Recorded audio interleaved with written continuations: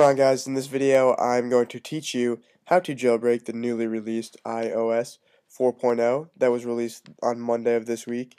The tool that was released to jailbreak it is called Pwnagetool. This video specifically is going to be for Mac only. I will have a video for Windows coming soon, but this is going to be the guide, guys. So first off, I'm getting this article from redmondpie.com. I'm going to explain it my own thoughts, but this is also a written guide if you guys want it. The link will be in the description to this website. As you can see, jailbroken. So first off, if you haven't already, you probably already have because you upgraded to iOS 4. That's why you're watching this video. You're going to want to download and install the latest version of iTunes. Again, all the links to these programs are going to be in the description, so go ahead and check that out.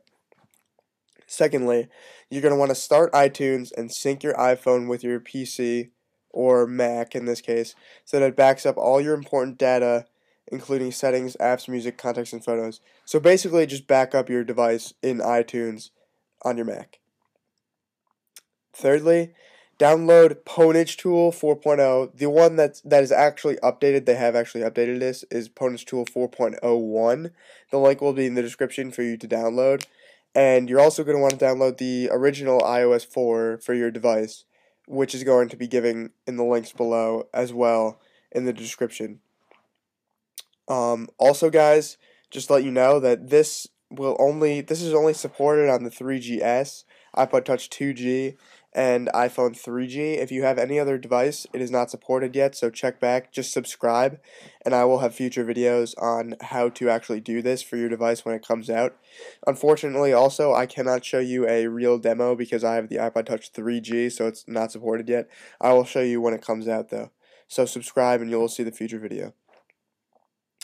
So once you've downloaded and installed the latest version of iTunes and backed up your device, as well as downloaded the Pwnagetool and the original iOS 4, open up Pwnagetool and select your device. So I'll go ahead and open it up. And this is the screen that you're going to be greeted with, guys. As you can see, it looks exactly the same as in the article. And it says select your device. So say if I had an iPhone 3GS, you click that and then you hit next.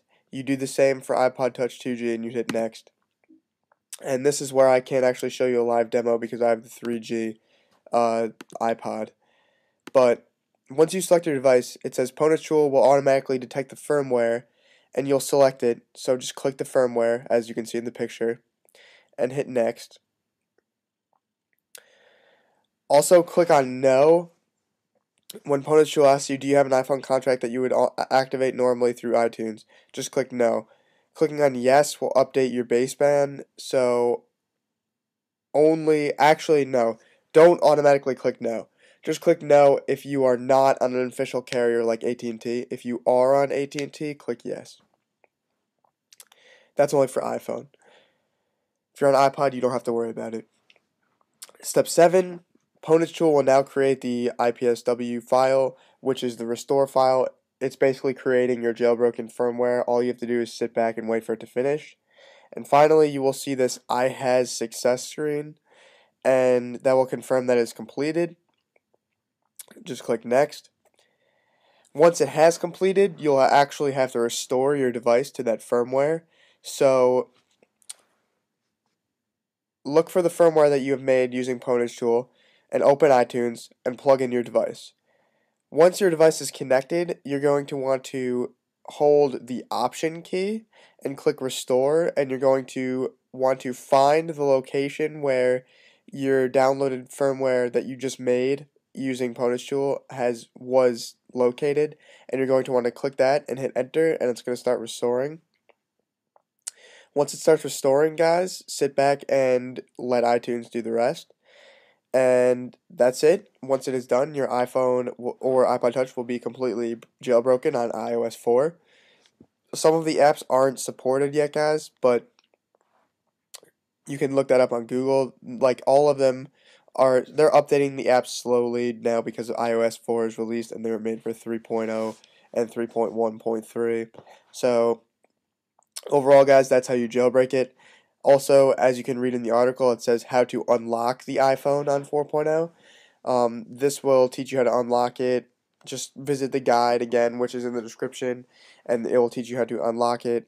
Also, all of the downloads are in this link as well, so in case the download that I post doesn't work, you can check the website.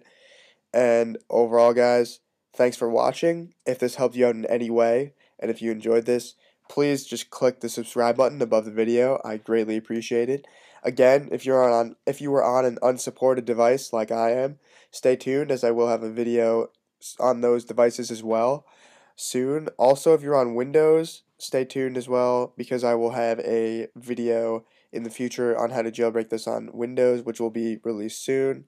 Again, please subscribe and thanks for watching, and I'll catch you in the next vid, guys. Peace out.